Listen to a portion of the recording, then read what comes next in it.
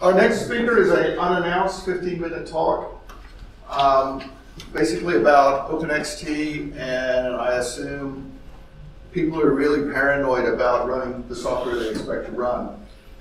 The first time I met Rich, he called Jeffro to have someone come and talk at a Platform Security Summit, and I was informed they were so old that they hadn't heard of the Octo project yet. And so we used the word OpenEmbedded a lot, which was very confusing in those days.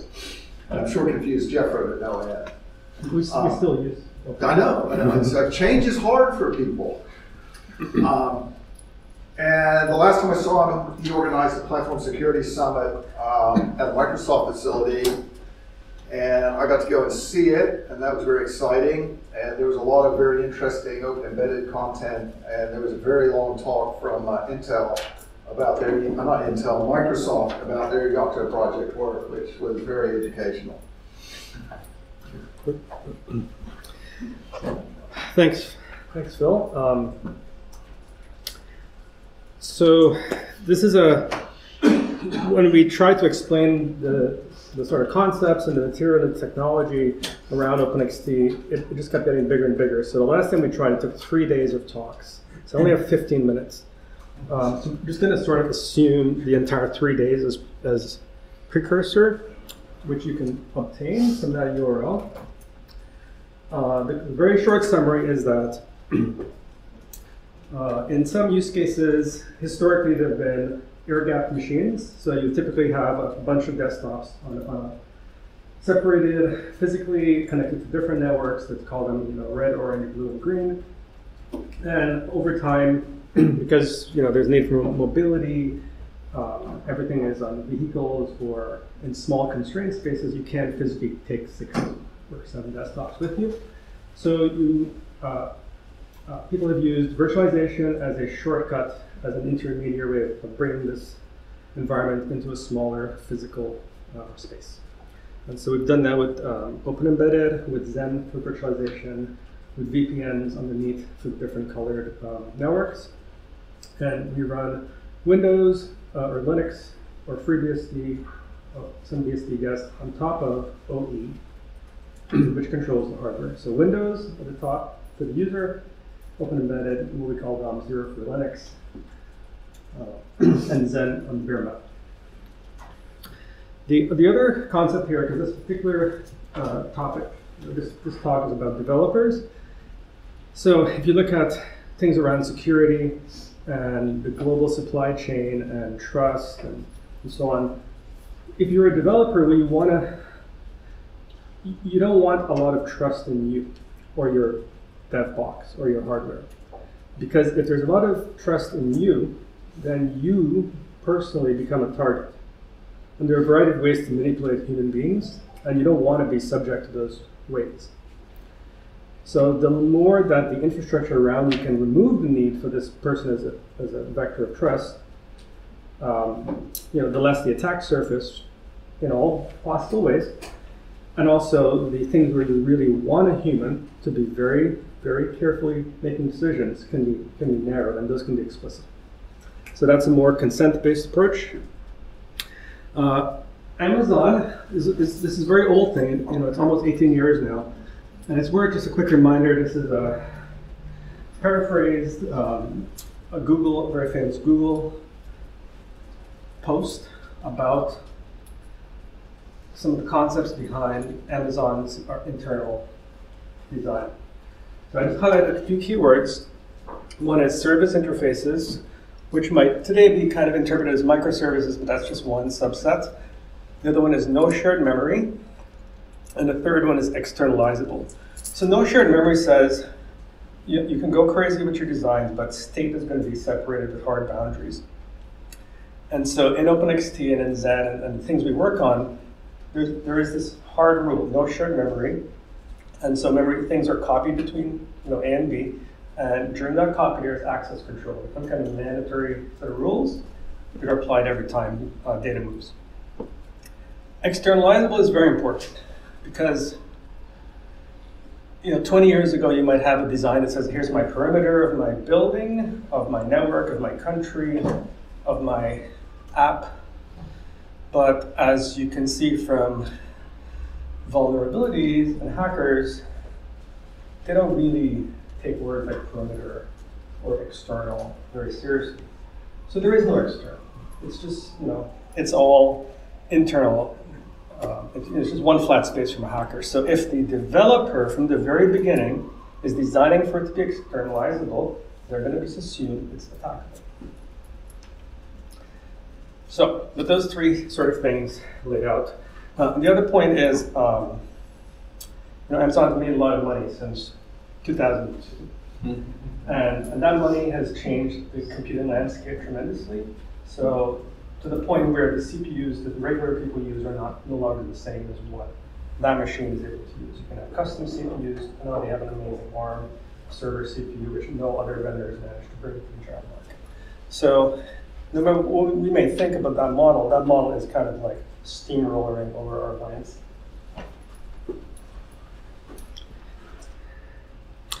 One of the early design objectives which we partially met for OpenXT was to have a box which could have more than one owner, which appears contradictory. And part of the reason for that was, imagine if you had 6 boxes with different colors, and now you want to smash them together on one box.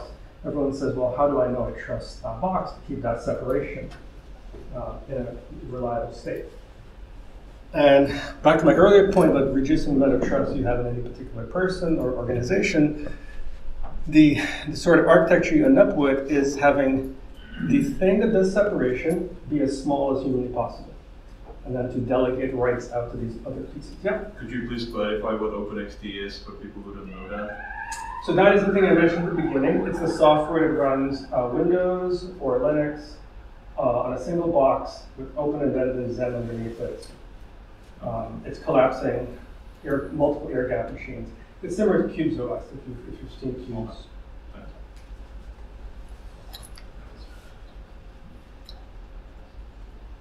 How many folks here are familiar with Cubes? Okay, I should maybe get a picture of Cubes next time. So just think of your desktop and you have a window manager, and there's colored borders around some windows, let's say red, green, and blue. But those windows are not apps, those windows are VMs, and the VMs are isolated. It could also be full screen, so I have a hotkey to switch between them.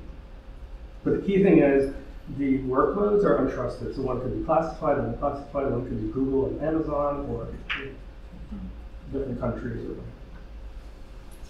Tor versus Britain versus the EU. all sorts of math. BSD versus Linux. So the main thing here is that there are keys, there are identities, there's encryption, and so the question is, how can you have the sysadmin be delegated out into different stakeholders? The other part of this diagram that's important is the licensing model. So the core OS and the core pieces are open, but because we're using VM interfaces for the other parts, you can have proprietary code sitting in the VM that's talking over inter-VM communication to a piece of open code. And so you can mix and match the two. And some of that could be open, commercial, or classified. So this will take a long time to go through all these pieces. But for this particular presentation, the main point is that the trust is rooted in some way in the hardware. Historically, that's meant something like a TPM. There's something called also DRTM, Dynamic Root of Trust, which is able to measure the firmware every time you boot to show that it's not been tampered with. It's been the same hash. It has the same hash as it was the last time you measured it. And that matters a lot now because as the OSs have become hardened, one of the last places remaining to get persistence is the firmware. So you can compromise the firmware, you can reinstall your OS, and you're still compromised. And so your dev build can have modifications to various things.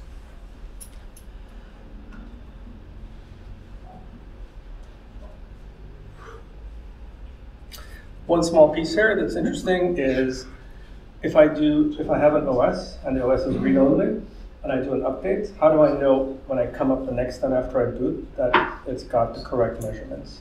So we have available today on OpenXT, it's on GitHub. We can pre-calculate the measurements during an OTA update and know exactly what it will be the next time you come up. And as far as we know, that's one of the few places that's publicly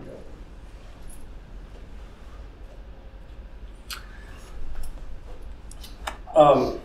Word edge has been used a bit. The cloud versus edge. The fundamental motivation, one of them, is the speed of light is not subject to change. And so latency, either in mobile environment or for any kind of sensor, visual, AR, or even security-based operation is, there are benefits for doing it as close to the source of data as possible. And so if you want to do local things today, the question is, are you now, do you just skip the last 10 years of cloud technology? Do you just, that's all kind of missing, right? So there are a few projects trying to do that. One of them is from the Linux Foundation called Linux Foundation Edge, which is bringing all the container APIs that some people know and love or not to the edge. But the point is, you can have on a small device, under the developer's control, a box. And that box can have high integrity. And you can do that with pieces from OE, from OpenXT, and some things I'll show you.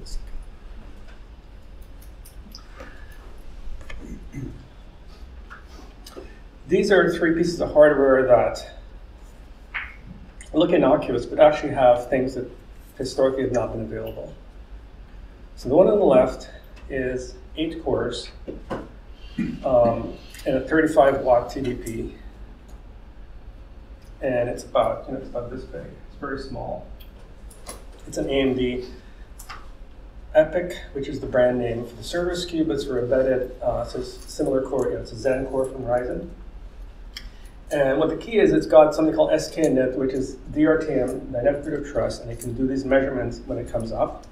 And it also has an early implementation of SEV, which is encryption that supports guest isolation from the hypervisor. So back to trusting or untrusting things.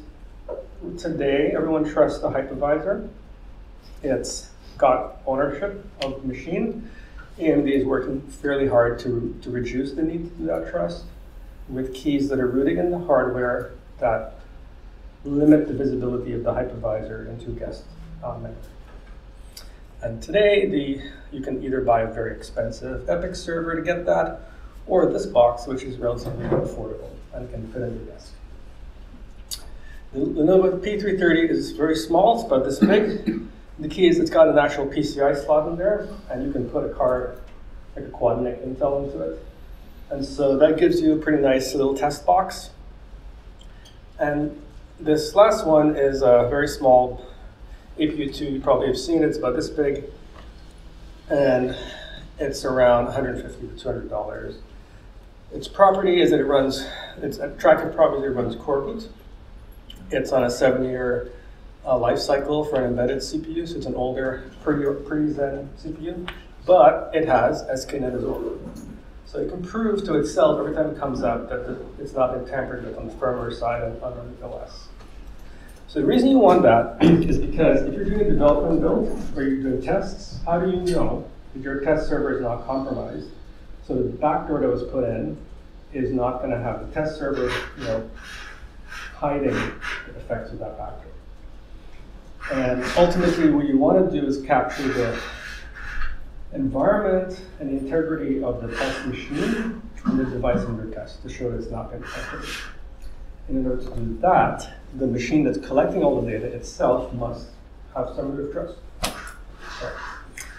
The point here is that the keys in these machines are under your org or your development authority. It's not a cloud provider. It's not someone else. And so we're trying, or I'm trying specifically, to take OpenXT. OpenXT is not really designed to be an end-user project. Cubes is very much focused on a specific set of workflows, so that's why you don't hear much about OpenXT.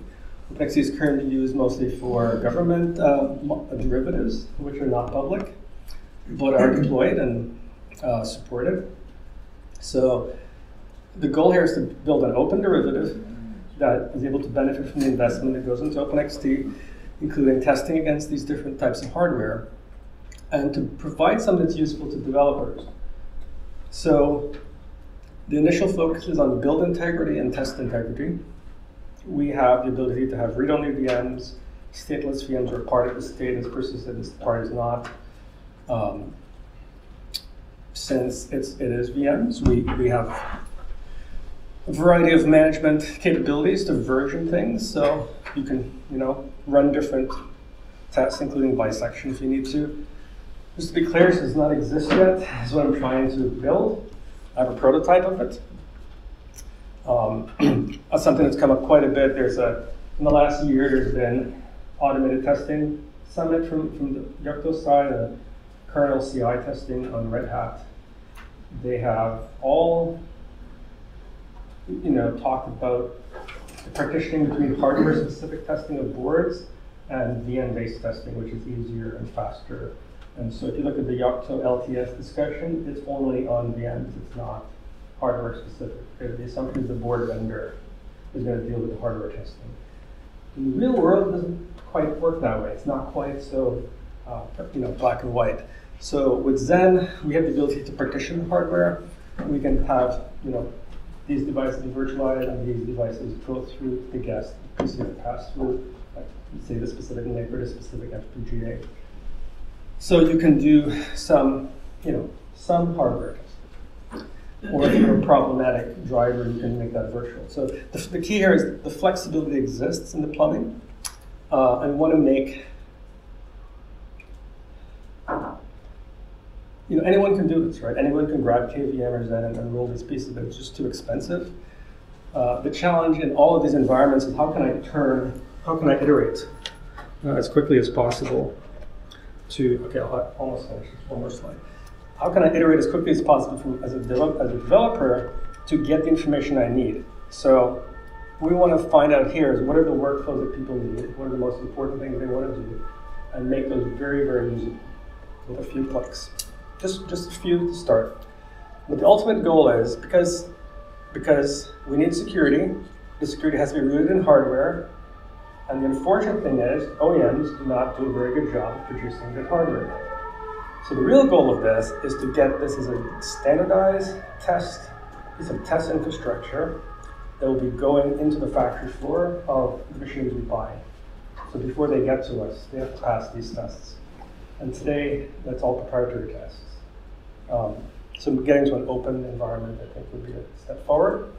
And then having developers use that exact same thing in their job would be a win. One small note here, copy and write bitbake. We have a piece of technology called MicroZen, which was from circa 2012-ish, which preceded things like Lambda and functions and micro VMs. But there's now a micro VM machine type in QEMU. It's spun out of Firecracker work at AWS and Intel. It was originally created for web browser isolation. So every tab in the browser, every HTTP request would get a separate VM, copy and write, instantiated just for that moment. And then it would decide which side effects would have to persist back to the user. So this exists today. It's shipping on millions of HP laptops today, and it's completely proven. The code has been open source a year ago, and so in theory, you could spin up a MicroZen VM for every bitbake operation, especially if it hit the network. And we can decide which side effects to persist from that. We just have the output. If any malware came down or if anything strange happened during that invocation, we could record it and analyze later. So that's a little forward-looking, but it's all possible, and it's been proven in other use cases. And one other piece that's kind of cool is a project called PyVMI Debug, which is basically using something called VM introspection. It's a library that exists for KVMs and possibly other hypervisors, actually. So you can get this on GitHub today. We can integrate this into TinBench, into the derivative of OpenXT, so that you can debug apps or processes in the guest seamlessly without any modifications. So there's basically a lot of cool toys to be glued together. If anyone's interested in helping or working with us, we'd love to talk to you. That's it. Thank you.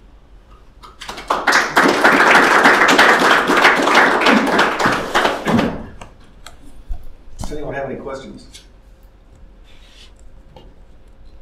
I've had a bit of practice watching talks like this, and so you're building secure software, or software to make a platform secure with OpenEmbedded, but you're building it on a machine that you don't know is secure. So you have this chicken and egg problem, and you're depending on us to get the build right. Well, not only that, the build itself has to, the things we use to check whether the hardware is secure has to be built somewhere, and it's being built on equally untrusted hardware. Yeah. So, yeah. There's many there's many things we can talk about here, but if you talk to, a great thing is just talk to real low-level hardware engineers who will tell you, there is no 1 or 0. We kind of like approximately get to a 1 or 0. So if they have to deal with that, we can figure it out. I think higher up. But the key is not to assume anything is good. It's just to have. Okay. Thank you.